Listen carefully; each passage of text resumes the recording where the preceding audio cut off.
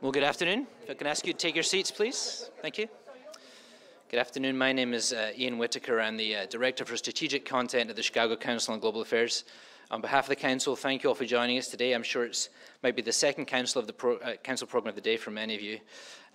Like Secretary Albright, Edward Luce has written a book that is called The Mood of the Moment, when democracy and liberal political values appear to be under great strain. So we look forward to hearing Edward's thoughts on how we got here and where it might and what might come next. By way of housekeeping, please know we're on the record. We're live streaming this event. Please silence your phones before we begin. Please know that views of individuals expressed by individuals we host are their own and do not represent institutional positions or views of the Council. Thank you to our members in attendance today. Your support is critical to our work. If you're not a member, please consider joining. We have a wide range of levels for you to choose from.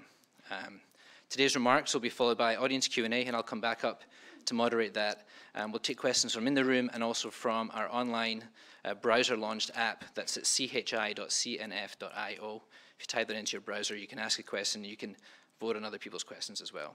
And at the very end, we welcome you to join us for a networking reception where Edward Luce's book, The Retreat of Western Liberalism, will be available for purchase and signing from our partners at the bookseller. Now, very briefly, to introduce our speaker.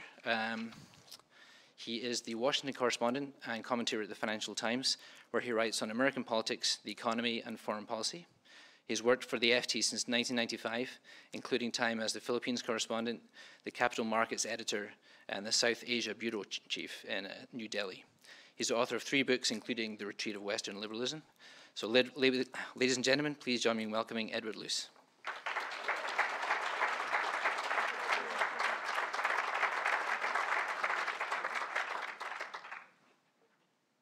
Thank you very much, Ian, and everybody. As Ian knows, it's not just a pleasure to talk at the Chicago Council. It's a greater pleasure talking here than all the other places put together. And there's one reason for that, which is that the Vice President and Head of Programs here is my wife, Neve. But she still maintains a very meritocratic mindset in terms of the speaker selection. So I don't want you to get the wrong idea. Now, when we chose this date to talk for my paperback launch, this book's been out for about a year, we couldn't know that A, it would be the sunniest day in Chicago of 2018, B, that Madeleine Albright would be talking in the morning, and C, that Jim Comey would be talking in the evening. So I'm really pleased to get some of you out. Thank you very much. And on top of that, you know, this, as I think Ian intimated, this is not a very cheerful, spring-like, upbeat topic, the retreat of Western liberalism. I'm not Irish myself, but being married to an Irish, you know, I have an enduring sense of tragedy that sustains me through those brief moments of joy. And I can't promise you with this talk, to quote, of course, to steal from Yeats, I can't promise you with this talk that you're going to be skipping out into the spring day, but I will try and give an objective and neutral talk. Let me also sort of mention, I did go to Madeleine Albright's really wonderful event this morning, and her book, Fascism, A Warning, is a lot more Irish in that sense than The Retreat of Western Liberalism. So this will be a slightly less depressing message, I hope. And finally, I should also mention that I spent last week, as did Neve, with Ambassador Faye Hartog-Levin, who's here somewhere. I don't know, there she is at the back, in Israel, never having actually been to Israel before. And amongst the many things that we saw and people we talked to, I will never forget the morning this time last week that we spent at Yad Vashem, the Holocaust Museum, which is an extraordinary and deeply sobering experience, particularly in a week like last week, which began with the thumping but not at all surprising election victory of Viktor Orban in Hungary, after probably the most overtly anti-Semitic campaign in a Western democracy since the 1930s. And it did make me think the timing of being there that the center on which democracies really rely, the glue that keeps us together, has been fraying and in some places collapsing really across the board. You look at social democrats and centrists in Italy in the elections last month at the beginning of March. Almost 2/3 of the vote went to the right and the far right, and the establishment right represented by Berlusconi. He's the safe establishment guy nowadays. Germany, they're a ghost of their former self. Austria, and many other countries, and including Israel, it ought to be mentioned. The Labour Party is a shadow of its former self.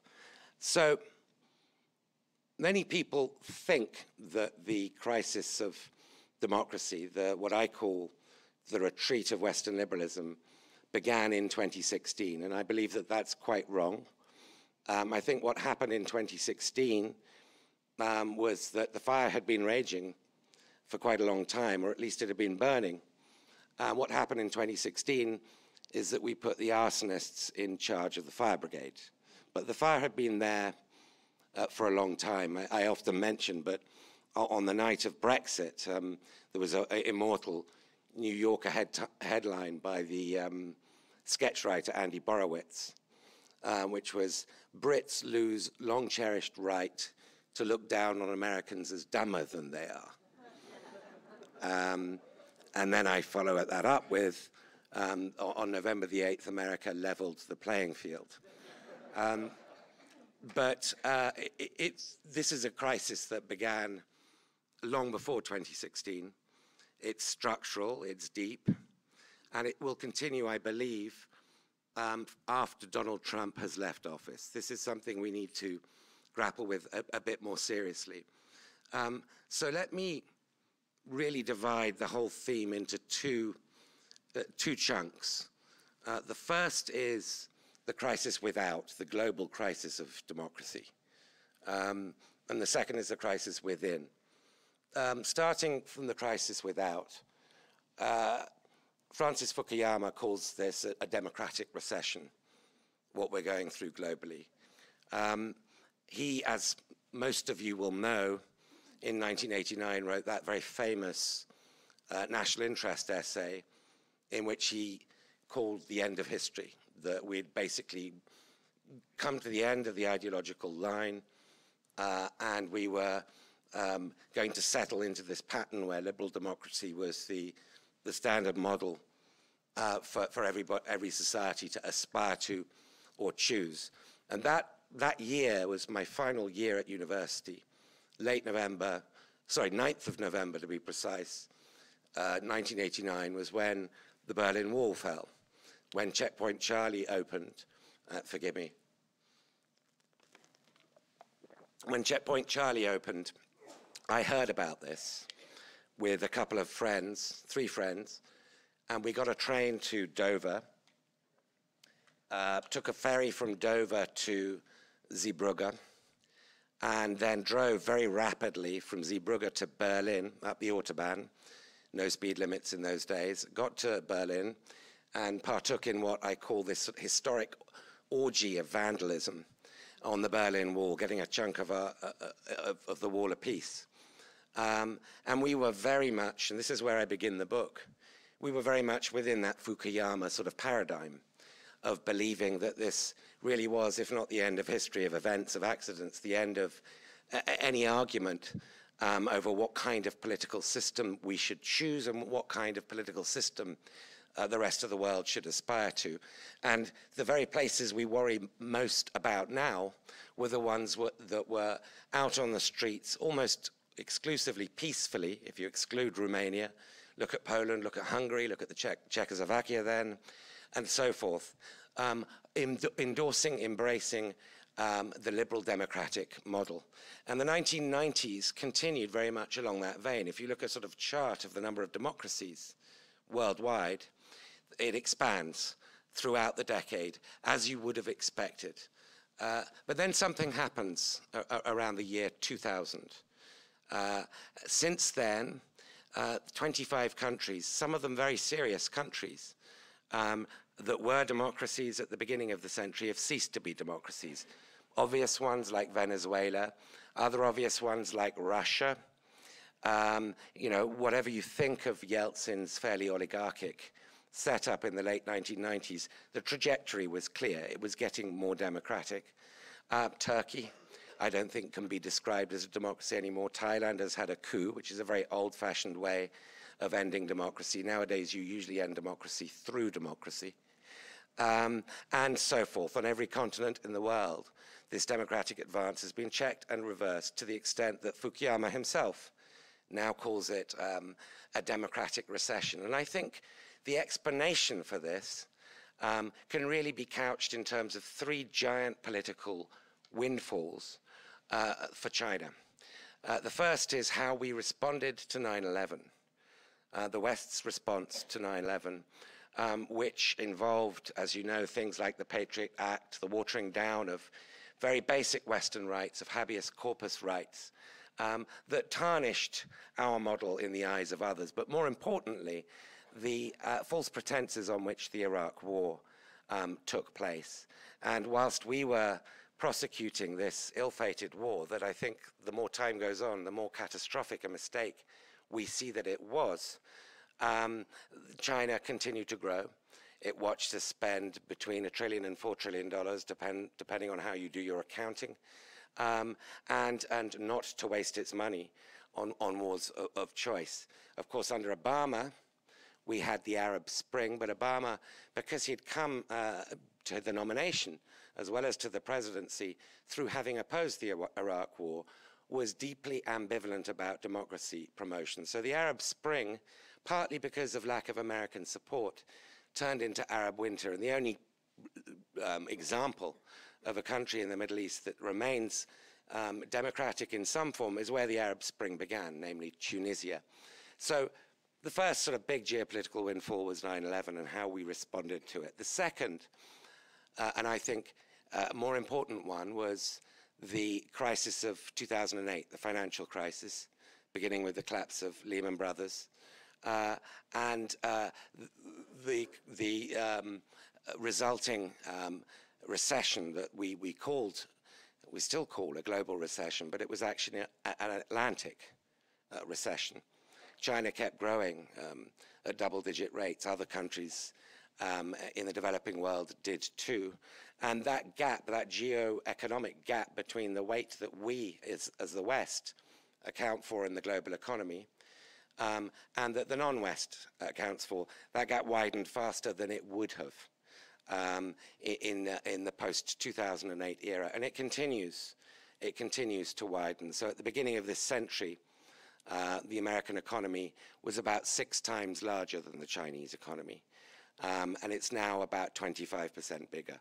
This, in the space of 18 years, is unprecedented in human history. So it's the geo-economic shift, which China exploited and continues to exploit in terms of spending on soft power primarily. It is building up its military, but the spending on things like Confucius Institutes and CCTV bureaus, and other sort of arms. Of course, there's the Belt Road Initiative, which is considerably larger in real terms in today's prices than the Marshall Plan.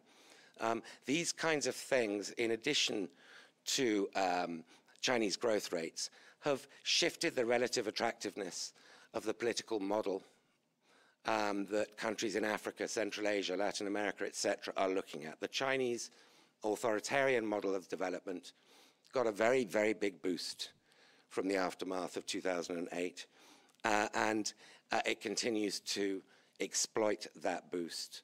And the third sort of major geopolitical windfall, which is what I began with, was the events of 2016, the election of Donald Trump, Brexit, and other sort of political democratic aftershocks we've seen in elections since then, which I'll get on to in a moment. I'm not a sinologist, but I have colleagues in China and some friends in China. And when you talk to people who know China, particularly those who know the pro-democracy groups within China, it cannot be overstated what a shock the Trump election was.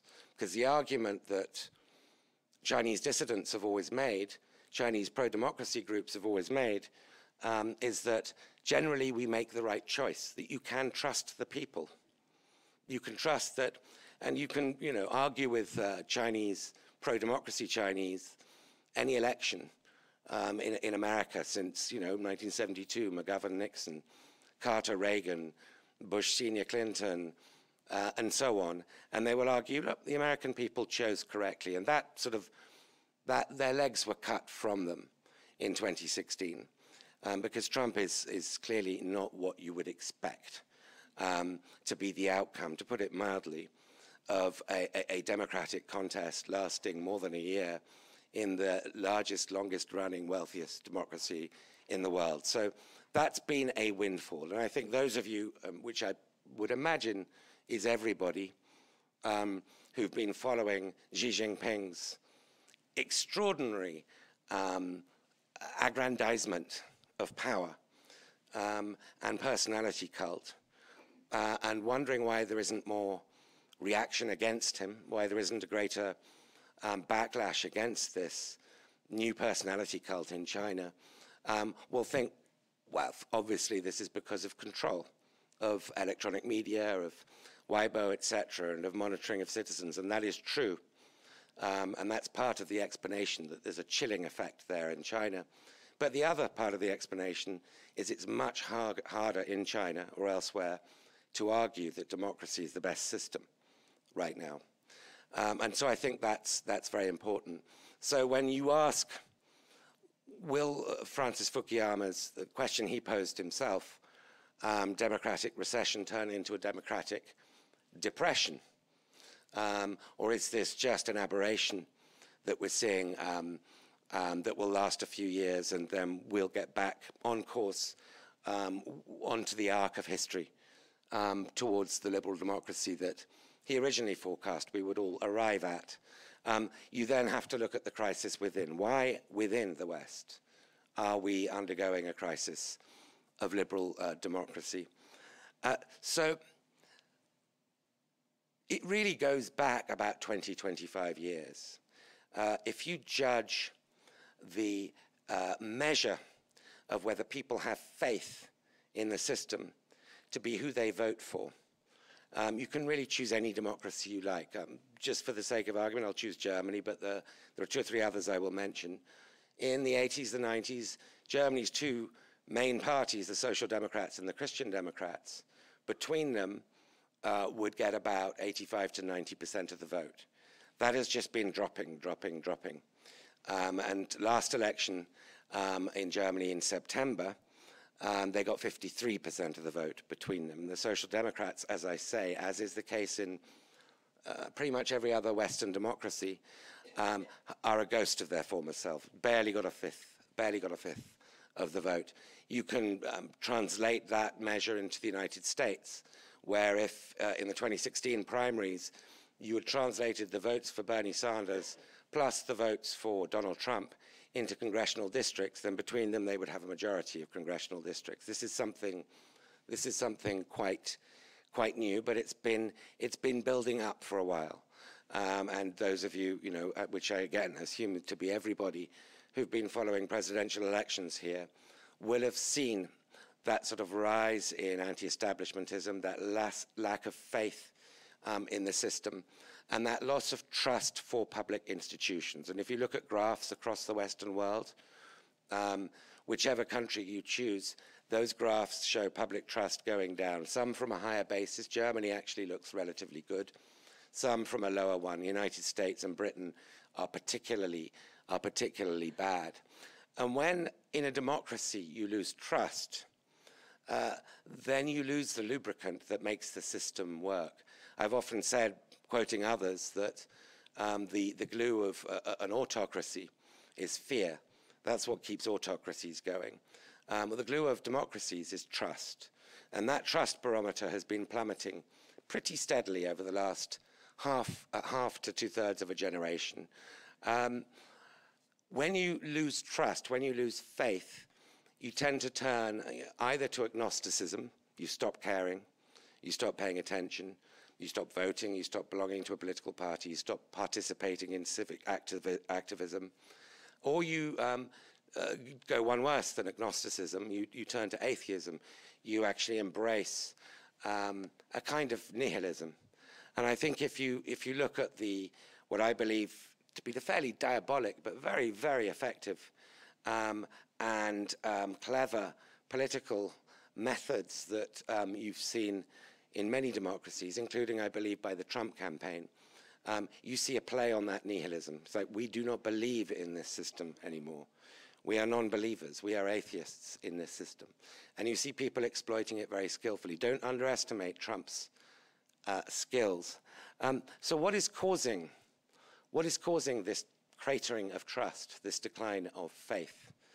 Well, there's this famous American sociologist, Barrington Moore, I think put it most simply, which is no bourgeoisie, no democracy.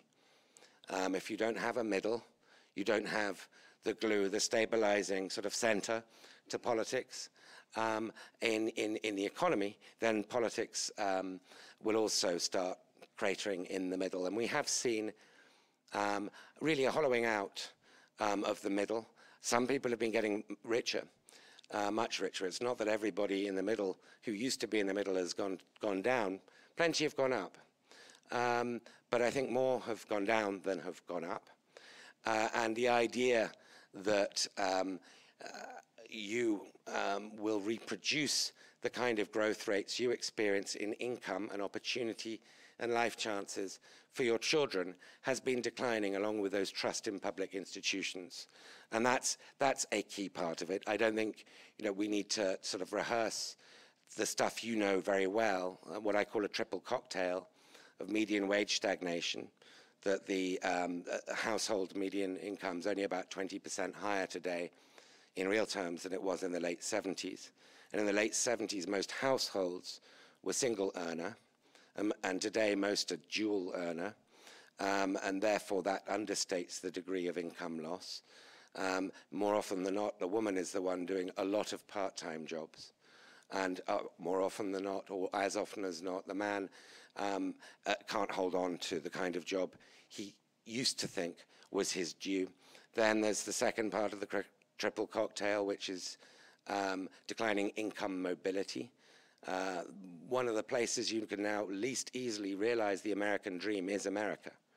It's harder to move up from the bottom decile of income to a top one in America than Germany, than Canada, and many other democracies, not than Britain. But in every country, it's less good than it used to be. And the third is kind of attached umbilically to the first two, which is rising inequality. There is a distribution of wealth issue here, which is part of this loss of faith in the system. It's part of this sort of deeper problem of us not all being in it together.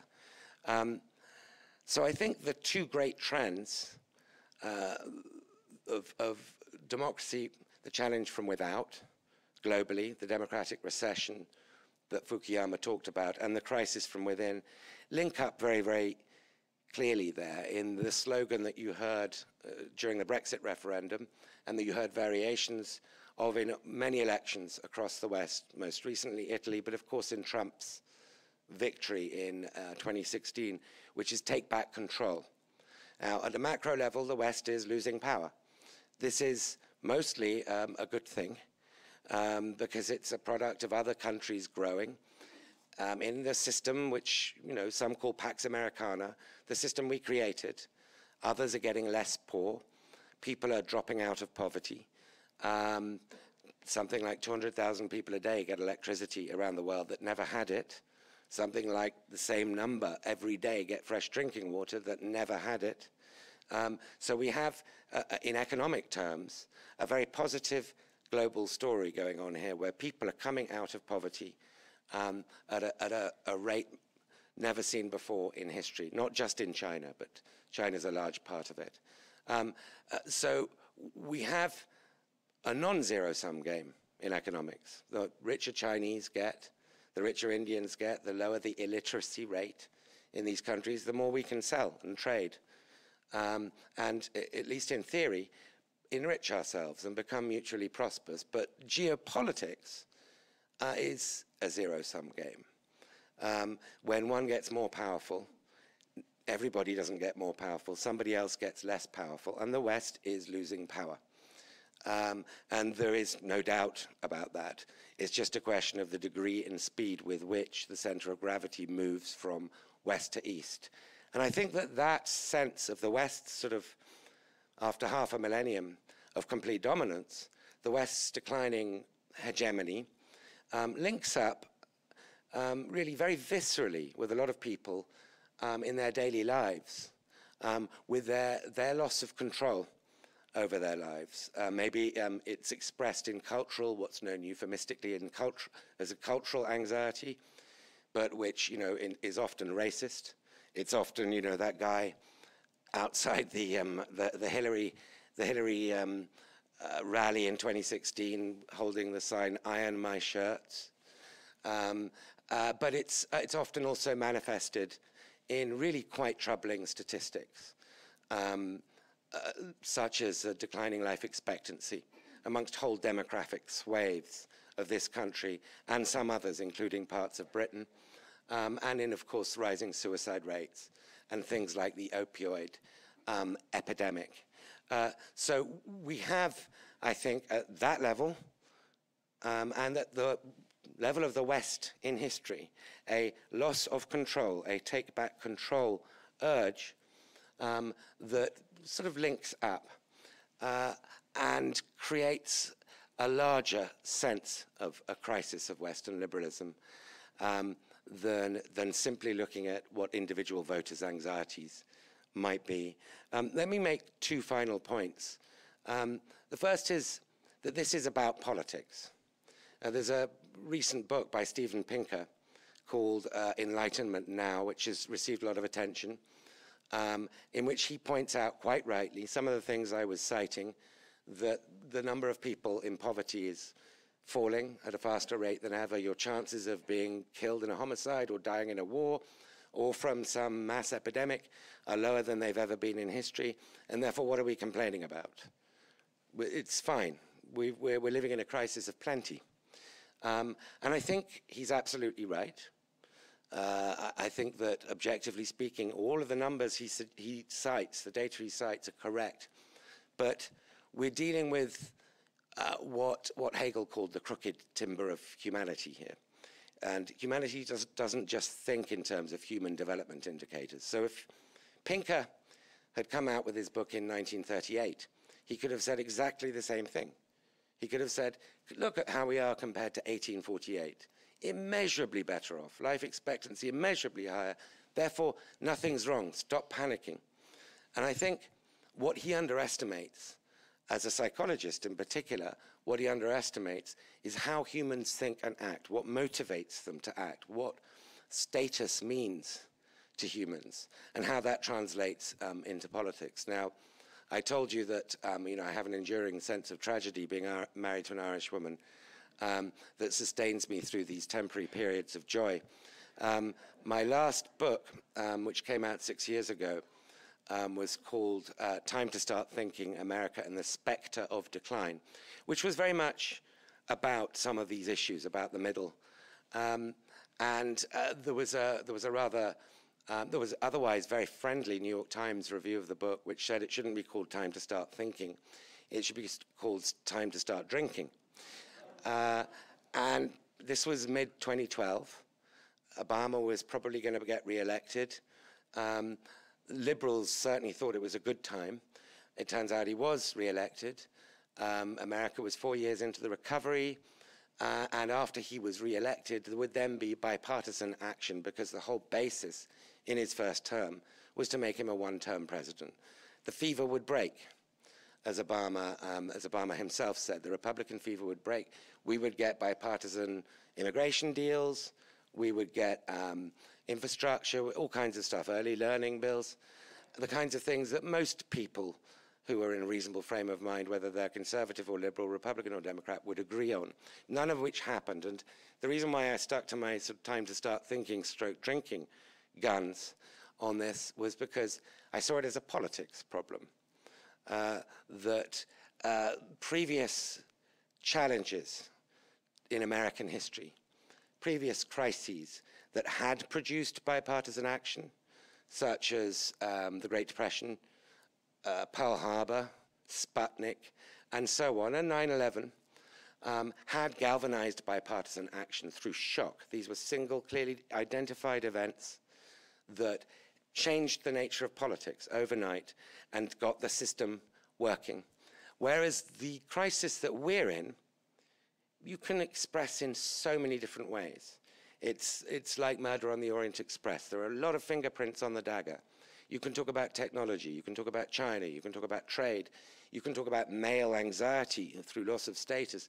You can talk in America in particular about demographic, meaning white, non-college educated male anxiety. You can blame all kinds of people, but the last thing it is a single event that stimulates bipartisan cooperation.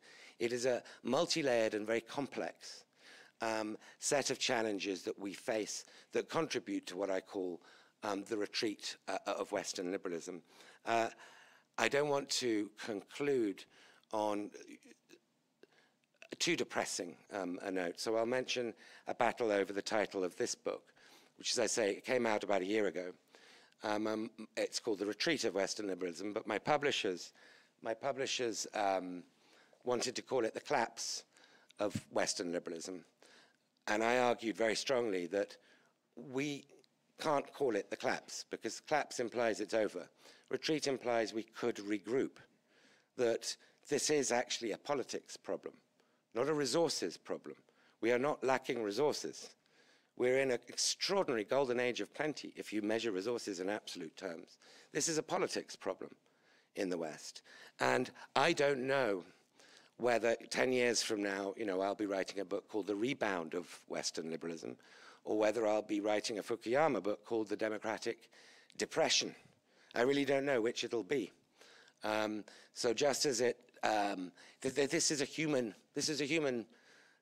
choice. This is to do with human action. This is to do with what we actually do in democracies, is make choices. And just as it's unfortunately 129 years ago today, it was Hitler's birthday. Very different vein. Tomorrow, it's Neve's birthday. So different things can happen tomorrow. She's turning 31, by the way. So I want to leave you on a slightly less suicidal note than which I began, which is this is in the realm of human action.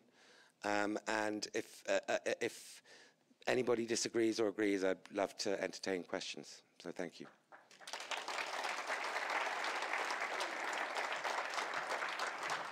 Thank you very much. Now we'll take questions from in the room or from online. If you have a question, please keep it to a question. Let's take a question in the front row here, Madeline.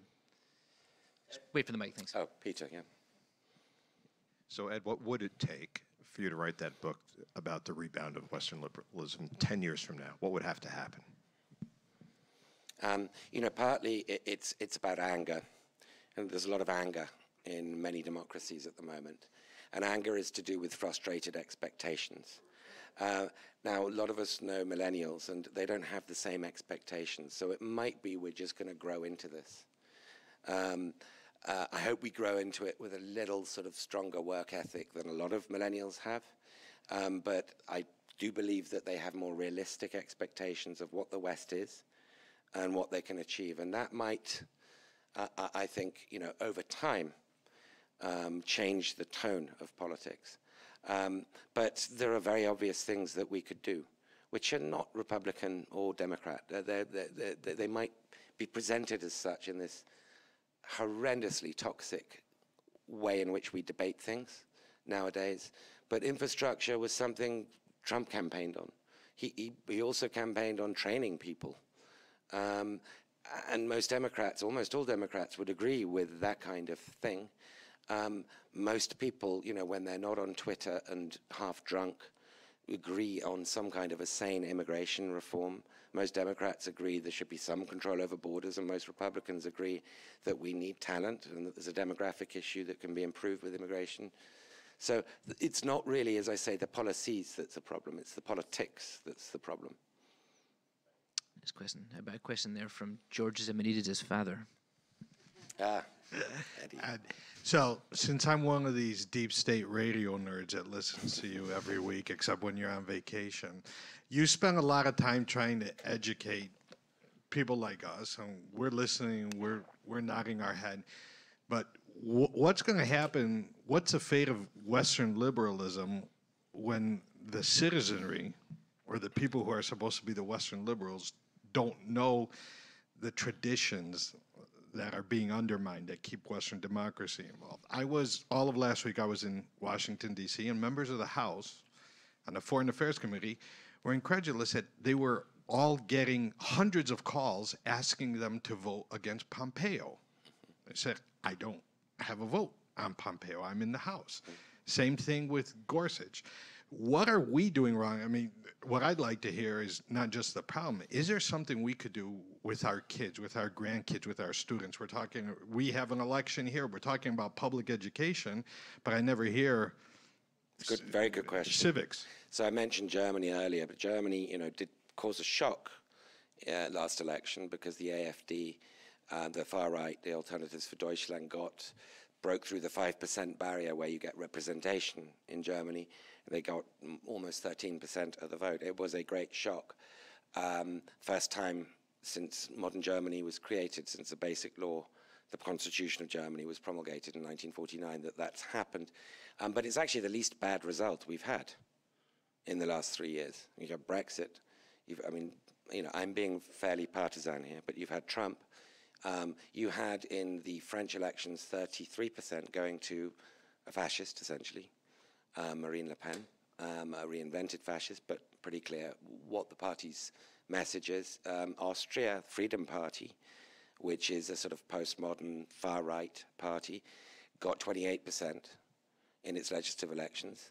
And the presidential election there, for the fairly powerless presidency, they got 47%. So the German result's not too bad. And what can the German result tell us? Well, if you strip out former East Germany from the German result, AfD got far less than 10%. It's like 7-8%. In former East Germany, they got like a fifth of the vote. That's where the real alarm bells are flashing. And the same applies to Die Linke, the far left, which surged through that barrier too, not just the far right. I think West Germany and Austria should be contrasted, and former West Germany and former East Germany should be contrasted. Austria doesn't have the civic education system that West Germany has had since 1940s. Neither has East Germany had that.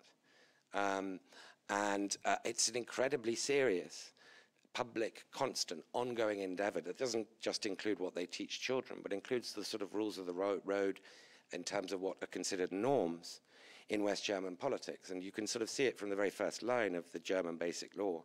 It doesn't say we the people like we do, most democracies do. It doesn't trust the people that much. It says human dignity shall be inviolable. And I think there's a lot of wisdom in that. And I think there's a lot to learn in terms of civics and beyond. But we could teach, we teach to the test for math and English.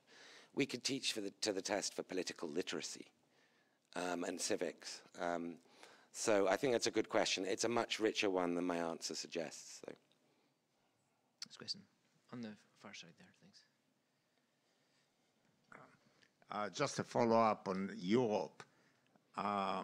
What's your forecast in the next 5-7 years happening to some European institutions like the European Union or even to NATO? And if you talk about NATO, what's going to happen with Turkey, which is the one name you didn't mention? Yeah, Turkey's a very troubling example right now. As you probably noticed in the last couple of days, Erdogan is now calling snap elections in June. And if he wins those, as he probably will, then the limits on his power are going to be pretty much invisible. The European system, I could give a long answer, so I'll try and give a short answer. I mean, I tend to see it from my sort of provincial Brexit perspective, British perspective. And clearly, in Britain, that's not going to be reversed. There's a lot of people fantasizing that we can have a referendum reversing Brexit. I don't think we want to see that happen. I didn't support Brexit. I think it's a serious blow, not just to Britain's economic prospects, but I think to European presence on the global stage.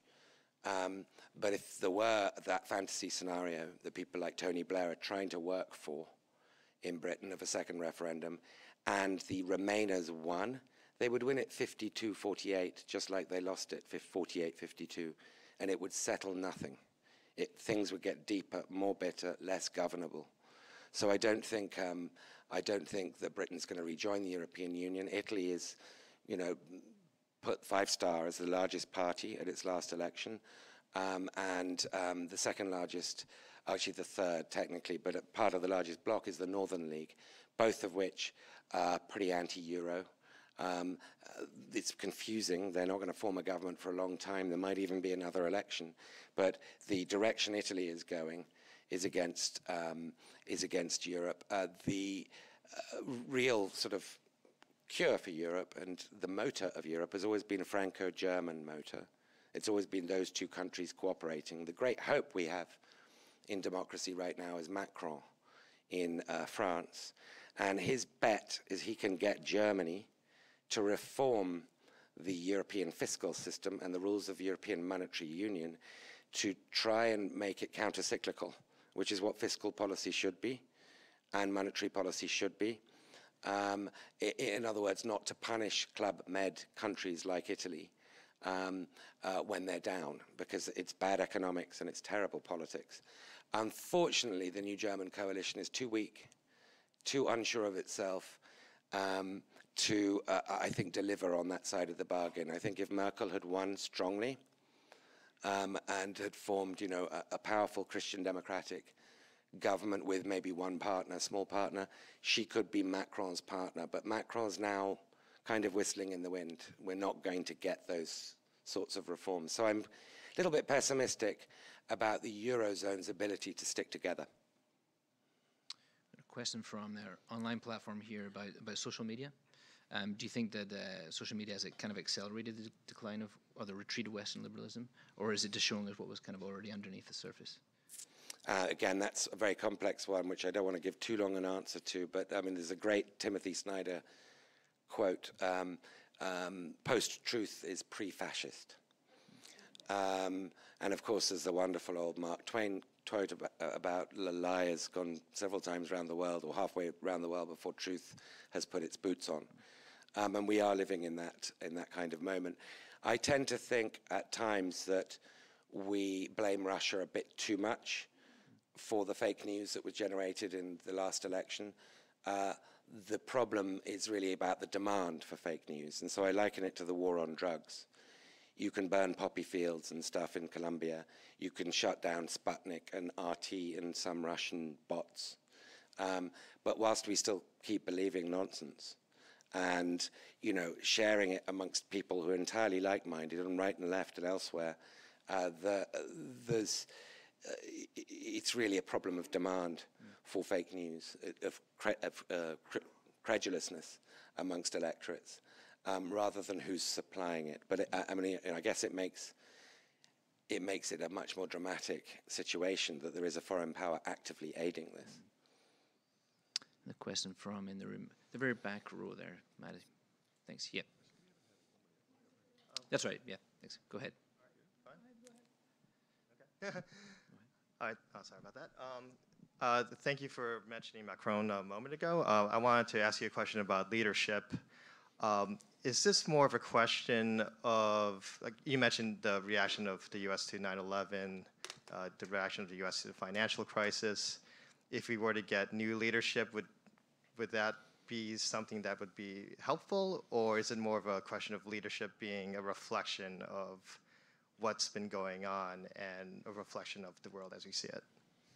Well, to a certain extent, I think we get the politics we deserve. I mean, I was actually sort of dreading in the fall of 2016 a Hillary victory, because I think she would have had impeachment proceedings begin against her straight away. She would have had inquiries coming out of her ears, investigations, congressional probes, and so forth. And she would have found it impossible to get anything done. And there would have been a sort of Weimar Republic feel about a Hillary Clinton presidency. So I'm not sure we're necessarily in a worse scenario with Donald Trump as president, believe it or not. I think the fact that he won and that we can see the consequences and measure it is the sort of closest way, or the fastest route to understanding the consequences of decisions. When the Democratic Party earlier this year broke out into a brief fantasy about Oprah Winfrey becoming its nominee in 2020, I did worry deeply because, however partisan and toxic the climate is, what we're seeing is what political scientists call asymmetric polarization. The Republican Party has polarized, moved to the right far quicker than the Democrats have moved to the left. They're now beginning to really move to the left. They're Bernie Sanderizing, I think. And the idea that the lesson of Trump's victory is that celebrity wins. For a party that still retains some faith in expertise and facts and fact-checking and holding things up to reasoned debate, that would be, I think, to signal not just to America but to the world that we no longer take politics seriously here. Now, I do not for a moment wish to equate Oprah Winfrey with Donald Trump. If there were a vote, between Trump and Oprah Winfrey, I hope she'd win 100% in a sort of North Korean-style election. I would choose her every time. But she is, the apostle, not the apostle, kind of the messiah of a magical New Age thinking that has nothing to do with how public policy should be conducted. And I think it would be a sort of ultimate victory of Trump in a funny way if Oprah Winfrey were the nominee. Let's stick on that back row up there. Thanks, Maddie. Just briefly, just you can share your thought about the Trump trade policy and what would be the impact, like global impact, and also I'm thinking more long-term impact on the domestic economy. Well, I think people understandably blame trade and therefore China for some of the economic, most of the economic insecurity and stagnation that we've been experiencing in the last, since China joined the WTO. And so it sort of fits. China joined the WTO in 2001, and the 2001 to 2006, 2007 business expansion under Bush Jr. was the first in American history where the median household income was actually lower at the end of it than at the beginning. And so, there's this sort of fits, there's this symmetry with China's rise and people's feeling of economic insecurity. But in actual fact, 90% of this is technology. And globalization is enabled by technology. People have talked about having a tax on robots. Robots would just go elsewhere and people would outcompete us. It's one of those sexy sort of policy suggestions. So Trump, as you know, in his first week withdrew America from the Trans-Pacific Partnership. As you probably also know, the TPP does not include China. It includes Japan and Australia and Indonesia and countries like that, and Chile and Mexico. And it is there to set global standards in stone to such a degree that China feels obliged to join them. Trump pulled the plug from TPP. He's flirted once or twice with rejoining, but it's not going to happen. And China has therefore been able to pick people off. Britain's Brexit, of course, helps that. Britain's desperate for a bilateral trade deal with China now.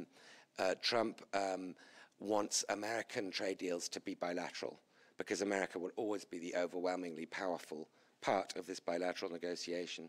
Naturally, nobody wants to conduct those kinds, except Britain, because Britain has left the largest market in the world.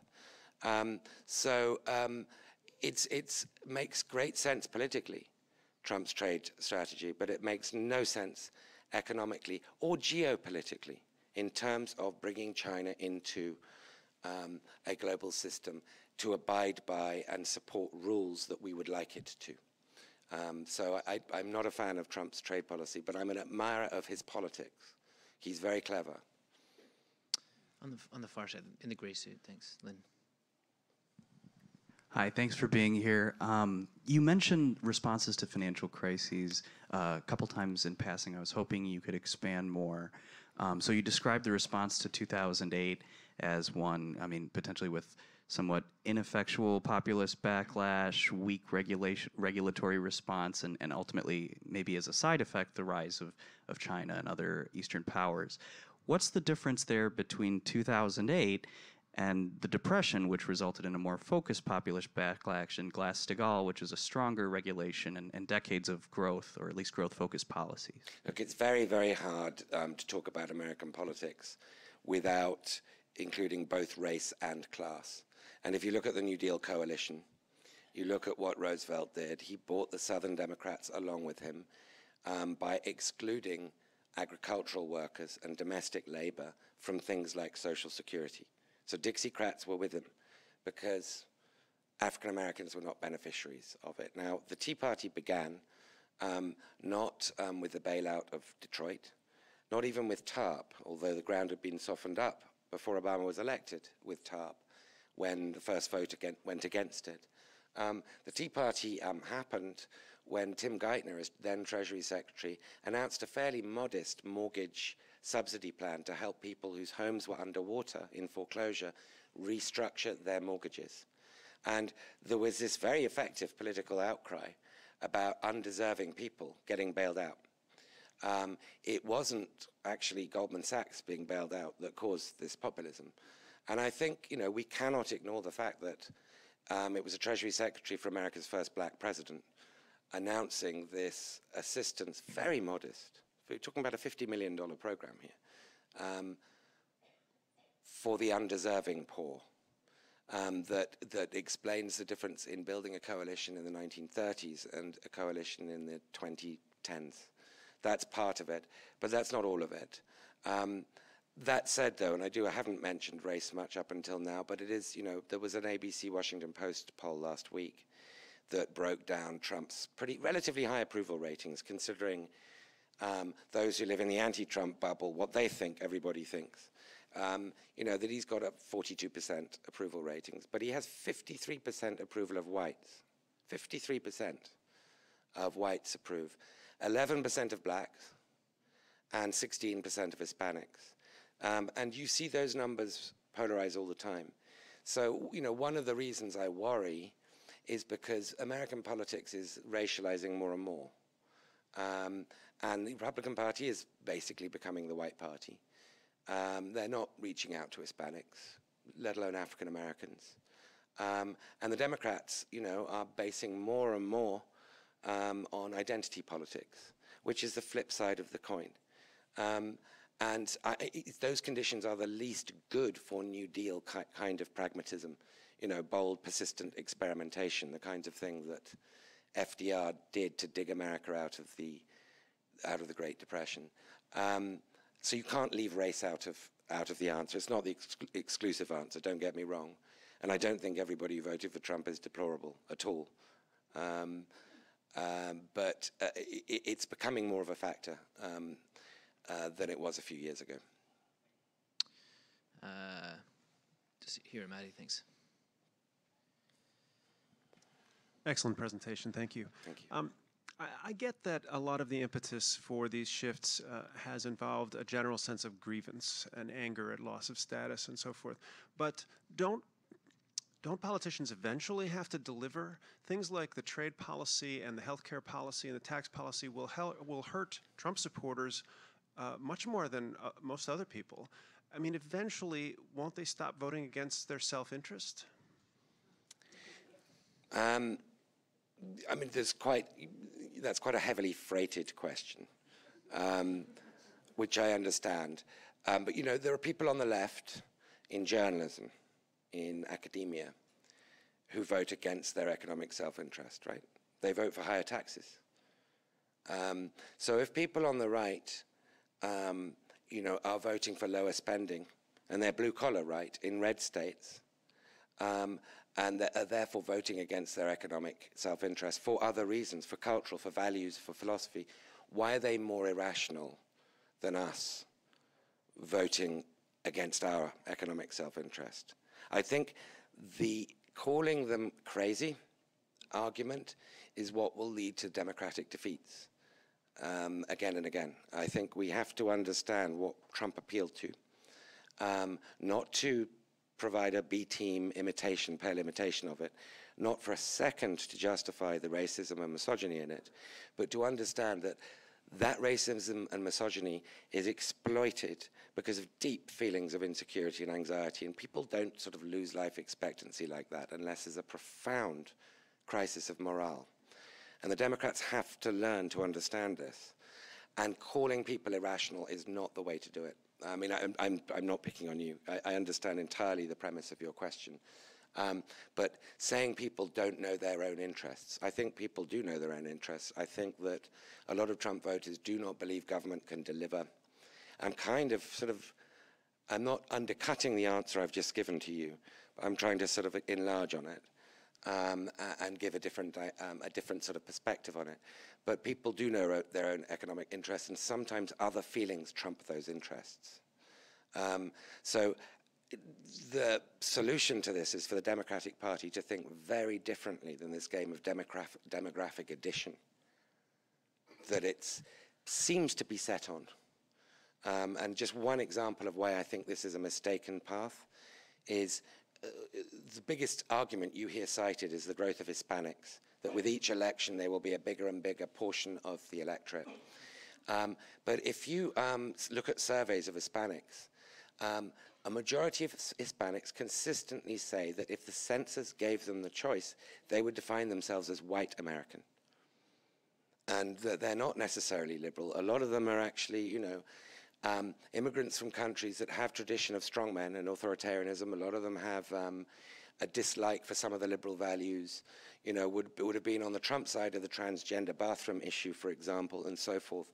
That if Democrats keep thinking we don't need to bother really too much with them because Trump's doing all our work for us, we might be misreading it. A very final sort of tiny point, I spent 2 or 3 days in a town called Hazleton, Pennsylvania in the 2016 election because it's 50% Hispanic. It's a sort of Rust Belt town. And in the year 2000, it was 7% or something like that Hispanic. It's gone from 0 to 60 miles an hour in a few years. And they're Dominican Hispanic. And so I asked them about immigrants. Were they against Trump? And they said, well, first of all, we're not immigrants. We came from the Bronx. We came from Paterson, New Jersey. We're American. We came from another state. And second of all, we're not illegal Mexicans. We're not going to vote. Hillary hasn't been here. We haven't seen the Hillary campaign here. Then I asked all the generally older white people in town. They were all wearing badges. I'm a deplorable. And I thought then, although I didn't write it strongly enough because I didn't predict the outcome of the election, I thought then Hillary's lost.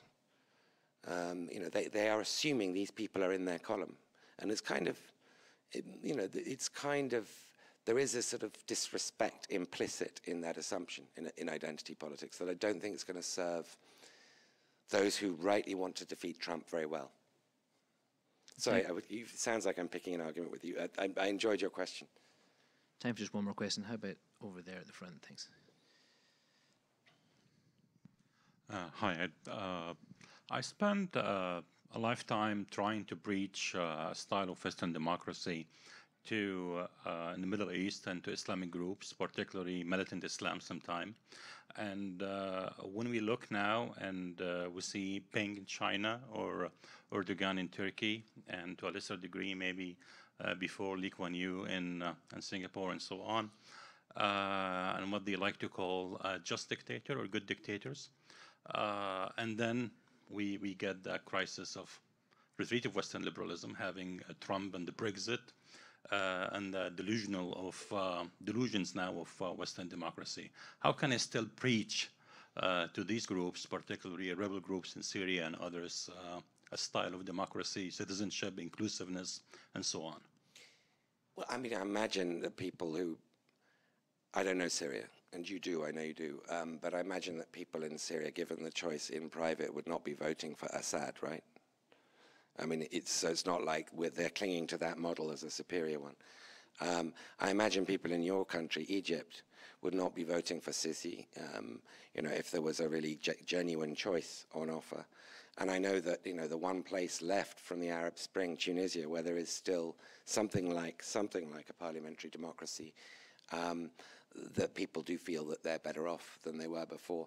I do think in the long run, Fukuyama will be right. But the long run, you know, we're all dead, as Lord Keynes said. Lots of stuff happens in between. And secondly, you know, we can't afford a generation of trying to justify this system by preaching it to others. We have to demonstrate it at home that it works. And that means rebuilding people's faith in the system, that it isn't a bunch of elites rigging it for themselves. It's not like, you know, the Ivy League admissions process. It's actually a real sort of open meritocratic system. And so that's a deep and very important task. And I understand why nobody in America really wants to get involved in Syria. It's a tragedy, what's happening in Syria, deep tragedy. I hope it will force people in the region to step up, like Egypt, and do the kinds of things maybe America would have done in the past. Thank you. Well, unfortunately, that's all we have time for. Please stick around and for the reception and grab a copy of the book. And join me in thanking Edward Luce.